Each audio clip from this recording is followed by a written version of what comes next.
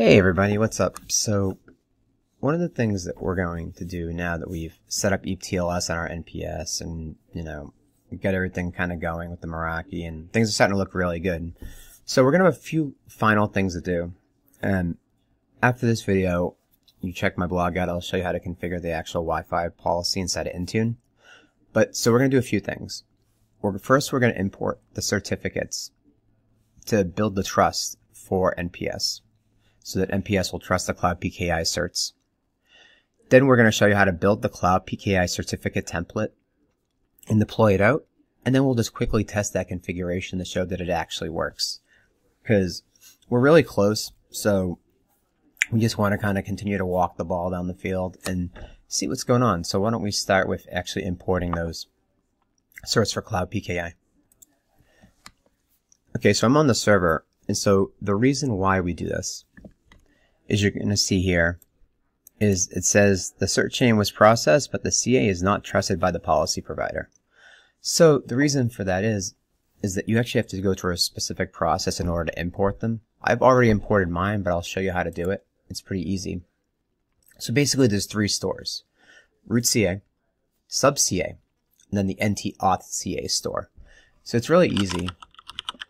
And I think my friend Richard Hicks had an article on this because I forgot about this. But so basically you do cert util, ds publish, then you put the path in of the certificate. And so if I go find my cert, right? So there's my, I think that's it, the center, yeah. So CenterX root CER, and then you do root CA. That's the first command you're going to hit. The next command you're going to hit is going to be for the issuer. Then you do sub CA, and you hit that one. Once you've done that one, the very last one you're going to do is going to be to the issuing cert again, to NT auth CA. So what that's going to do is it's going to import those three certificates right into the store, and it's going to build that trust. And you'll give it like 5 or 10 minutes after doing that, because once you've done it, you've now established your trust, and we'll move on to the next piece now, which is going to be actually building out the certificate template for our test. Okay, so now let's walk through the Cloud PKI certificate. So basically, you create a brand new settings catalog, SCEP cert, and this is the format and setup. So you're going to tell it, okay, I want it to be a user cert, CN username, CN email. You're going to put the UPN in the SAN, plus this is the key. URI, on-premise security identifier. This is a new requirement for SCEP certificates around strong certificate mapping, which just started getting enforced this month. If you don't have this, I'll show you in a second what happens if you don't have it. And then, basic stuff, SHA-2, 2048, digital signage, key encipherment. You only need the client authentication, EKU. And you see here, if I drag this up a little bit, then there's my my SCEP server URL for my Cloud PKI.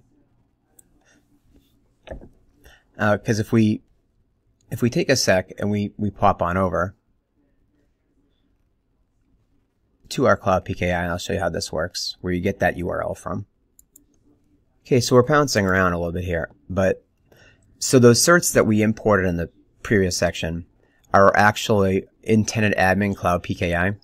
So I went in and I grabbed, my root cert, which we just download right here. I grabbed my issuing CA certificate, which I grab right here. And in here is our SCEP URI. And that's actually what we're going to end up putting in here.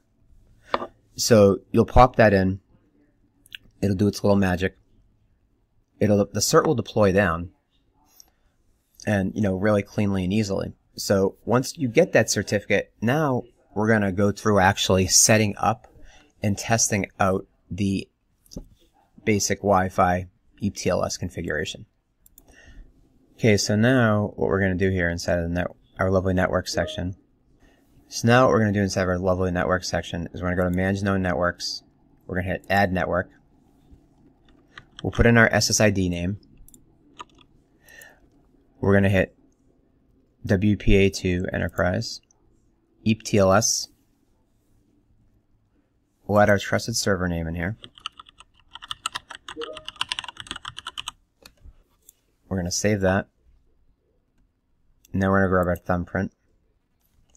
So here's my cert.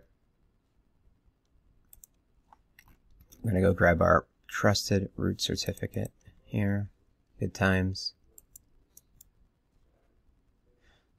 And we want to grab our thumbprint. So we grab our thumbprint, we pop it in. And now we're going to save.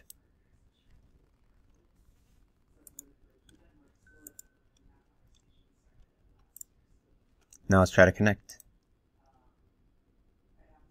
Huzzah! We did it. See, it was just that simple. We popped in, and we'll just take a look at the cert real quick. This is the cert that we created. So we popped in, that cert came down, we manually configured, and just that easy, EAP-TLS, Cloud PKI, and NPS.